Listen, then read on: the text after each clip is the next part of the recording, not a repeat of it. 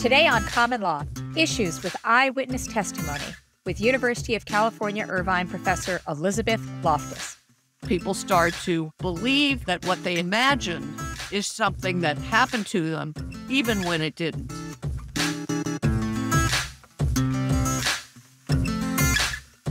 Hello, Common Law listeners. We wanted to give you a quick heads up that this episode does mention childhood sexual abuse, which may be upsetting to some audience members. Welcome back to Common Law, a podcast of the University of Virginia School of Law. I'm Risa, Goluboff, the Dean. For this episode, Professor Greg Mitchell, an expert in law and psychology, as well as civil procedure and evidence, is co-hosting with me once again. Welcome back, Greg. Thanks, Risa. I'm really happy to be back with you. I am delighted to have you back. So tell our audience who you've invited on today. Today, we're fortunate to have a true legend in the field of law and psychology, Dr. Elizabeth Loftus, professor of criminology, law, and society at the University of California at Irvine. Dr. Loftus is an expert on memory and eyewitness testimony, and in fact, in 1979, she literally wrote the book on eyewitness testimony. Yeah. She's been called to testify in countless cases, and I'm hoping we'll get to talk about a couple of her high-profile cases today. We will be right back with Elizabeth Loftus from the University of California, Irvine.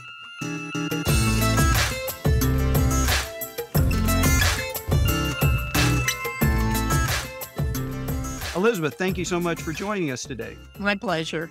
We've been talking to our guests about how they decided to focus on the subjects that eventually became their expertise. So how did you come to focus on memory, and in particular, memory as it relates to eyewitness testimony in court? I went to graduate school to study mathematical psychology, but it turned out I was kind of uninspired, I suppose. While I was in graduate school, I was invited to join a research project by a professor on memory. Very different kind of memory than I would ultimately do, much more kind of theoretical work. And it wasn't until after I had my PhD and I was teaching that I thought, I really want to do work that has more obvious practical applicability. So I had some background in memory. I've always had an interest in legal cases and legal issues. And that perfect combination seemed to be the memory of witnesses. And that's what I started to study. It's my understanding that much of this work was being done in the laboratory with lists that subjects were being presented with to see how they could remember them. And it was very kind of a, I don't want to say artificial, but very antiseptic approach to memory. Is that fair to say?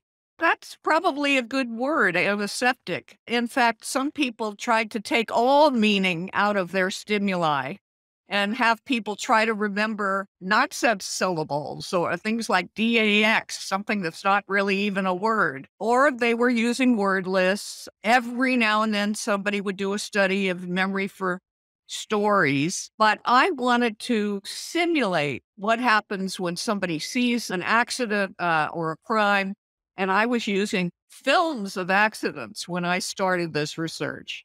And so methodologically, that was a fairly radical departure. How did you come by using these more realistic stimuli? I chose to use films of accidents because a former professor of mine had now taken a job at the U.S. Department of Transportation. And when I was exploring these new ideas with him, he said, well, if you look at accidents, there's money for research on accidents. So I got a grant from the U.S. Department of Transportation to look at eyewitness memory for accidents. And what did you find in that study? There are just a zillion things you could look at, the effects of stress or the effects of timing. And I seized upon the idea, why don't I look at the questioning process? What happens when witnesses are questioned about their experiences? That led me into looking at leading questions and how they can affect the answer people give or even contaminate the memory. Some of the early studies looked at how fast were the cars going when they smashed into each other versus how fast were the cars going when they hit each other. And you could see that people would give you a higher estimate of speed, and they also would falsely remember other details that were more consistent with a high-speed accident, like broken glass that didn't exist. So I soon realized that these leading questions were just a vehicle for communicating something to a witness, but only one vehicle. People pick up new information when they talk to other witnesses or when they get media coverage about some event. All of these can provide an opportunity for new information, sometimes misinformation, to contaminate memory. The image one would have is eyewitness testimony is you experience something or you see something and that's how you remember it forever. And what your work showed was memories can be distorted, they could be malleable, they can be influenced by all kinds of, external stimuli or background conditions, right? Absolutely right on.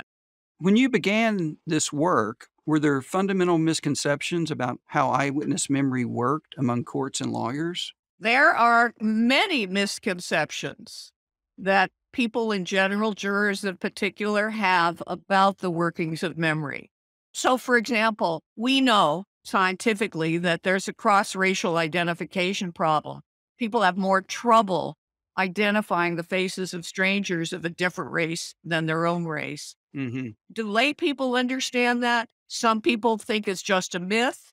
Some people think they all look alike. It's only true of prejudiced people, and that's not the case. So that's just one of many examples of lay belief that is not supported by scientific work or even contradicted by scientific work. I think what was really revolutionary was your findings on how much we can not only construct, but influence the memory of the event after the fact. What are some of the common mistakes you see among therapists and police investigators when they're trying in good faith to find out what happened in the past? The kind of mistakes that I see amongst police officers or investigators of crimes, accidents, and other legally important events are a little bit different than the kind of mistakes that you see amongst the problematic psychotherapy. So, for example, in one eyewitness case in which I testified, where the officer shows the eyewitness a six-pack, 6 photographs, to try to see if the witness can identify the perpetrator, and the eyewitness says, I don't really see him there. The officer says, wait a minute, I see your eyes drifting down to number 6. What's going on there? So you see some suggestive intervention that ultimately leads this witness to now identify number 6, highly suggestive.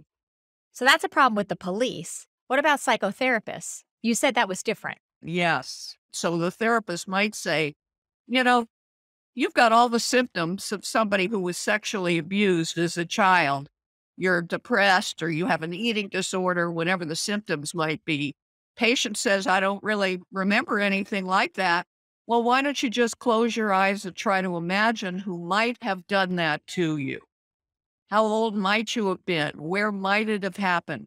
Well, this kind of guided imagination, even though these therapists somehow think it's going to unearth some true memory, has the capability of creating false memories. People start to believe that what they had imagined is something that happened to them, even when it didn't. How have the courts changed in terms of their receptiveness to your testimony as well as other expert testimony on issues of eyewitness memory since you began? If I take you back to, let's say, the 1970s, typically it would be defense attorneys trying to introduce into a criminal case a memory expert to talk about the factors that were relevant to understanding the eyewitness issues in the case at bar. Sometimes judges occasionally let the testimony in, but often they excluded that testimony. And when they excluded the testimony, the judge would typically say, well, it invades the province of the jury, or they'd say it's all within the common knowledge of the average person and therefore not a proper subject matter. That's what was going on in the 1970s into the 80s. Then in 1983, something different happened. It was the Arizona Supreme Court that reversed a murder conviction because the trial judge had excluded my testimony. That case was State v. Chappell, 1983. A year later, California followed Arizona, People versus McDonald. The trial judge excluded the memory scientist. California Supreme Court overturned. Since that time, we've seen a string of reversals, primarily in the state courts. It's now easier to get this expert testimony admitted. It doesn't mean it's always going to be admitted, but the fact of this string of reversals and the fact that even the National Research Council, the research arm of the National Academy of Sciences, put out a report expressing a favorable view of this method of educating jurors, either through expert testimony or jury instructions, it's a lot easier to get this testimony admitted. Both your own experiments and your own writing, and then also your role as an expert witness, right? You're putting yourself out there to offer up these views in the courtroom is clearly a huge part of that sea change. And I'm curious, why did that change when it did? Maybe the answer is Elizabeth Loftus. I know that's a huge part of the answer, but are there external forces? Are there other aspects of what was going on in the world that you think led to that change as well?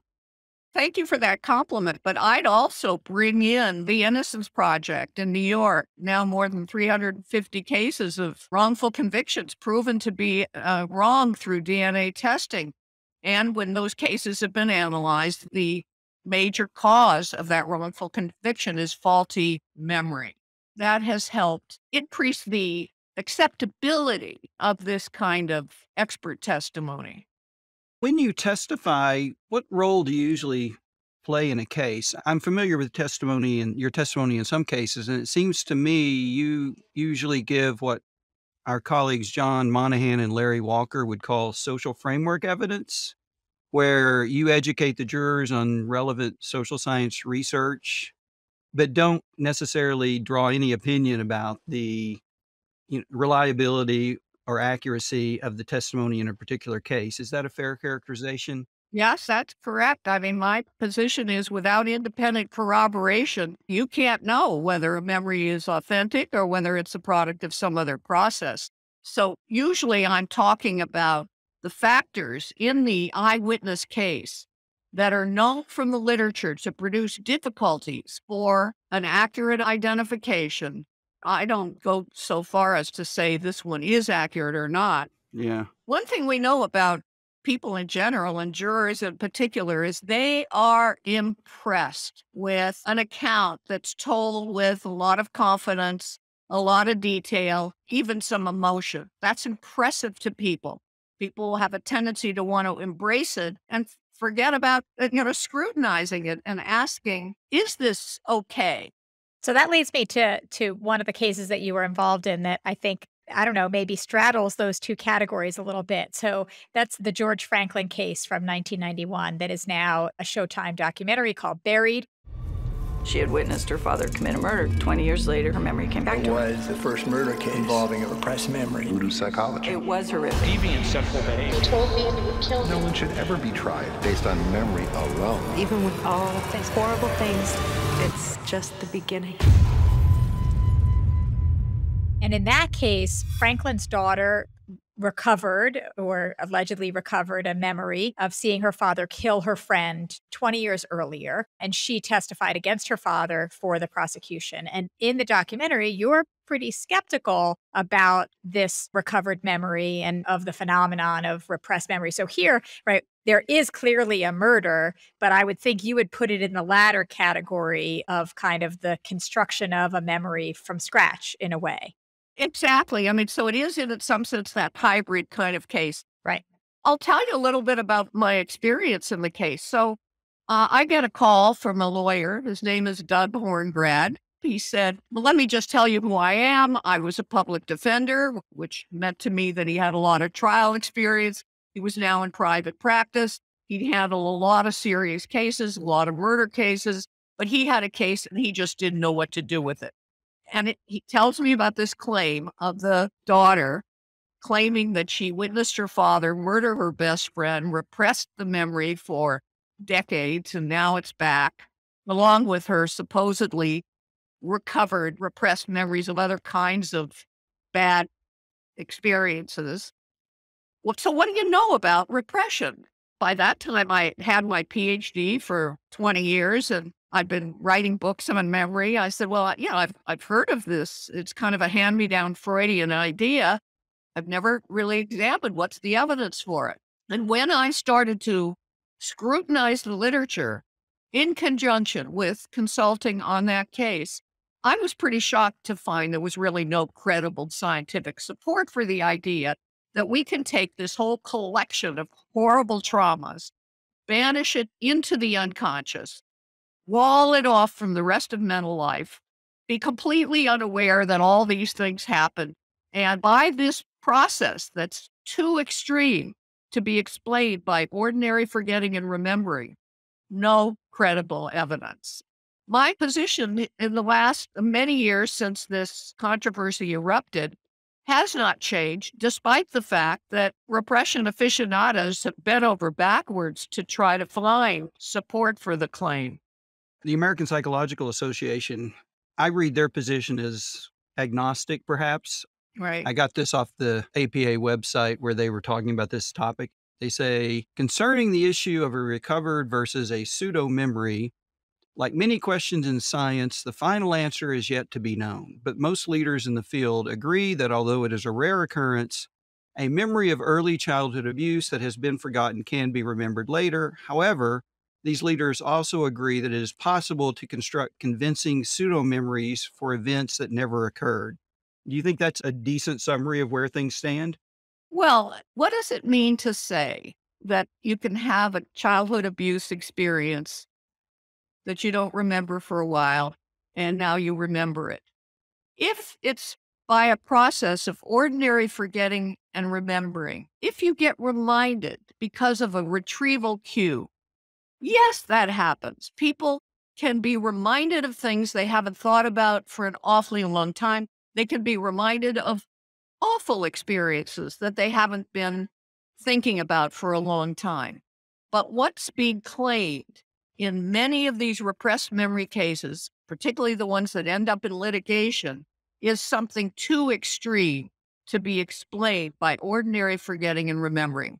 These are the kinds of experiences that I and others have been asking, where's the evidence? And until we find that evidence, I just don't think we should be prosecuting people and throwing them into prison, as George Franklin actually was for the 6 years he spent before his conviction was overturned. I would think another piece of this is, and why the memory questions are so salient here, is there's probably not other kinds of evidence that you can use for corroboration, right? That often these are acts that take place in private between two people. Where does that lead? That leads to, a greater reliance on memory and therefore greater importance to the kind of work you've done, Elizabeth, or a rejection of the possibility of finding culpability altogether. I don't know if that's the conundrum, and it's not limited to these cases, but it does seem like it's often a feature of them, perhaps. Particularly with the wily repeat offenders who know how to limit existence of evidence. What would such evidence look like, either to prove or to disprove repressed memories? How would you go about asking that question in an experimental way? I would turn this around and say, let me tell you about the evidence that people are using to support massive repression. And you tell me whether you think it's good evidence.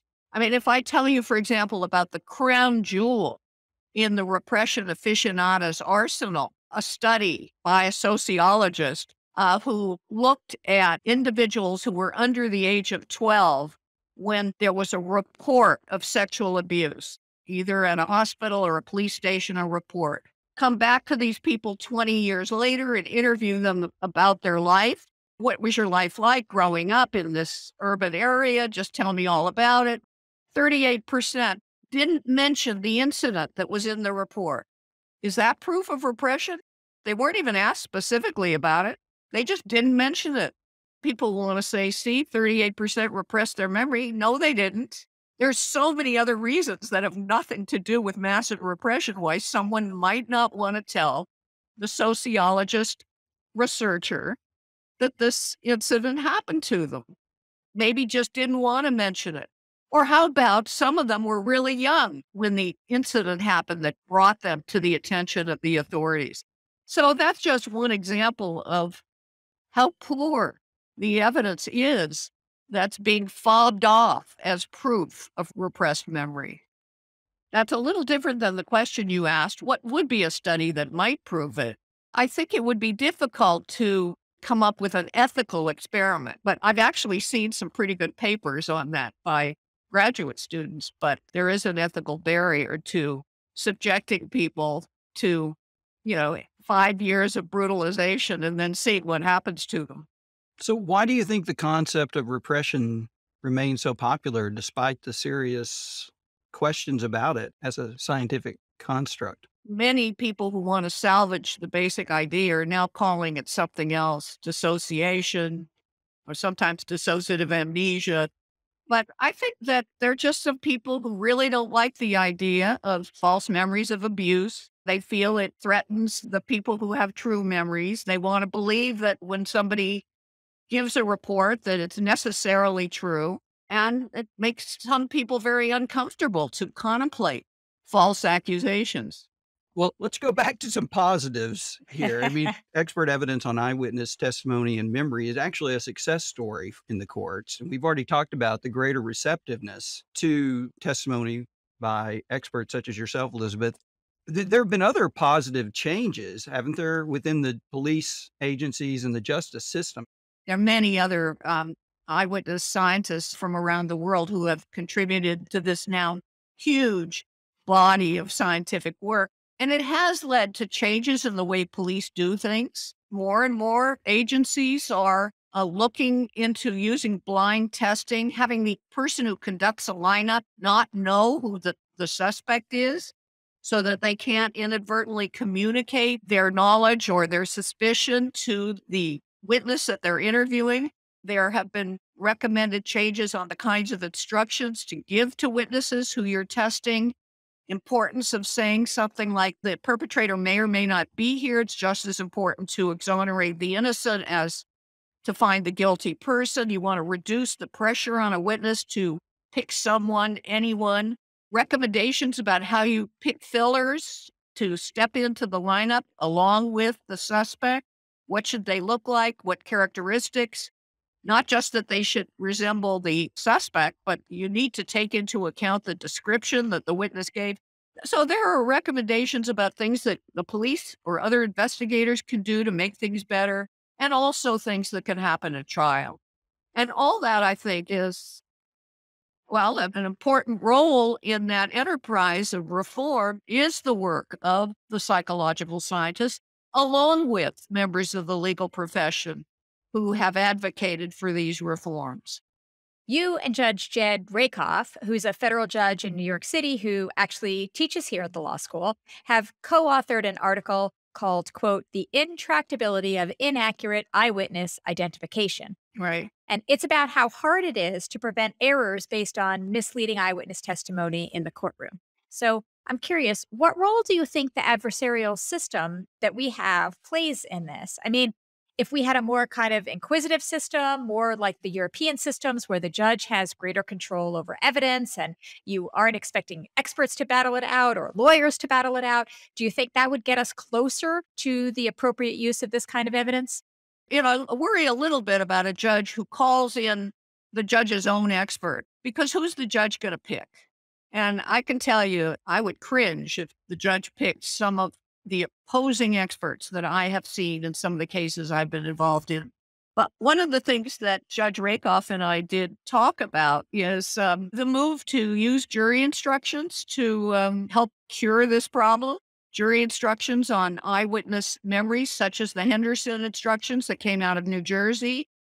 At the point we wrote our article, the studies of those jury instructions seemed to suggest that they did make jurors a little more skeptical, but they didn't teach them very well how to discriminate a good eyewitness situation from a poor one.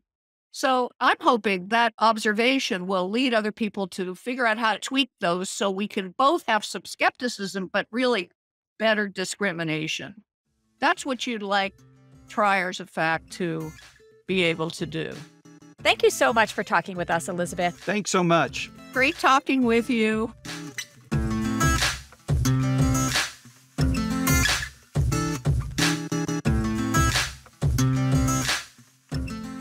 you really can look at Elizabeth Loftus's work and say there's a direct causal path between her work and many of the changes we see now in how police, therapists, investigators, and lawyers approach eyewitness testimony. One of the things we didn't talk about and Elizabeth didn't mention, Elizabeth, Gary Wells, another eyewitness researcher, and our former colleague, Brandon Garrett, have a recent article out in Psychological Science in the Public Interest, which is a kind of a monograph that's meant to give policy advice.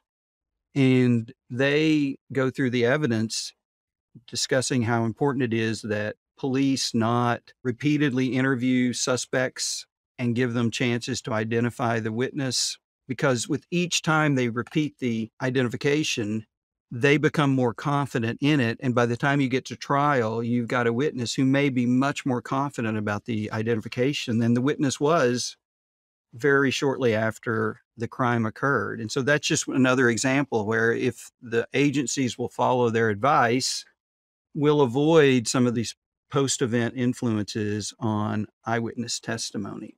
You know, I'm an optimist, so I like to find the silver linings. But one of the things that I think is exciting is that she often testifies at the moment of the case, right? But this work, what you were just talking about, and a lot of her work pushes back in time to affect how do the police do their job, how do investigators do their job, trying to start at the beginning of the process to try to make how we use memory or testimony, eyewitness testimony, more accurate, even if we can't ever get to perfect accuracy. Yeah. We're just launching this project for informed reform that is trying explicitly to build on the work of the Law School's Innocence Project to push back and say, here's what we've seen on the back end of where things go wrong, and work with social scientists and legal scholars to try to create public policies that are less likely to result in wrongful convictions in the first place. And that's one of the things that I think is so exciting about her work, is trying to push back in time and figure out what are best practices, how should we be going about investigations, whether therapeutic or forensic, you know, in the first instance.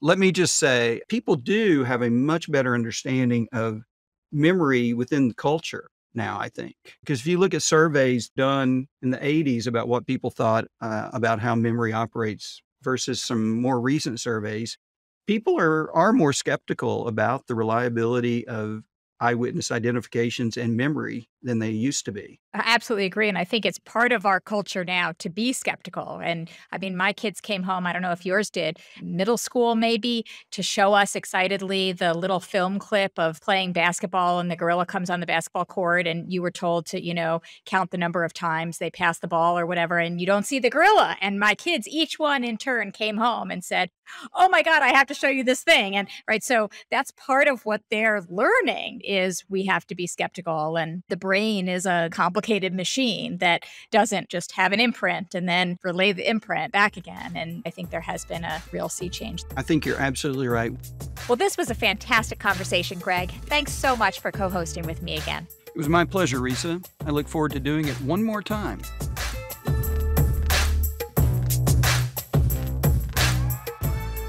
That does it for this episode of Common Law. If you'd like more information on Elizabeth Loftus and her research on eyewitness testimony, please visit our website, commonlawpodcast.com.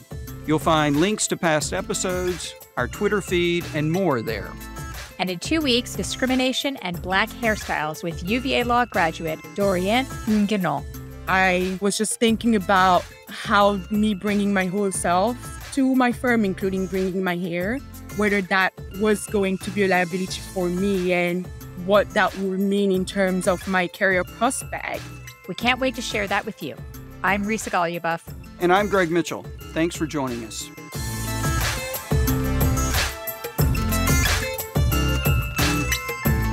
Do you enjoy Common Law? If so, please leave us a review on Apple Podcasts, Stitcher, or wherever you listen to the show. That helps other listeners find us. Common Law is a production of the University of Virginia School of Law and is produced by Emily Richardson Lorente and Mary Wood.